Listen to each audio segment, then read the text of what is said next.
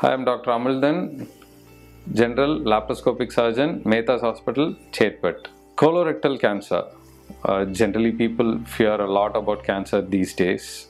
The commonest symptom of cancer in the rectum is bleeding during motion. Generally, people will have bleeding during motion, and the people may have some pain during motion with some mucus discharge. So, how do we diagnose cancer?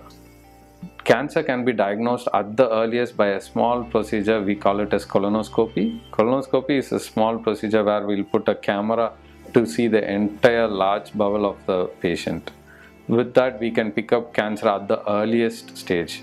Cancer, when diagnosed at the earliest, we can give complete cure to the patient, and patient will recover completely out of cancer, and they may have a normal life after that. For more information and appointments, please do contact the number below and get in touch.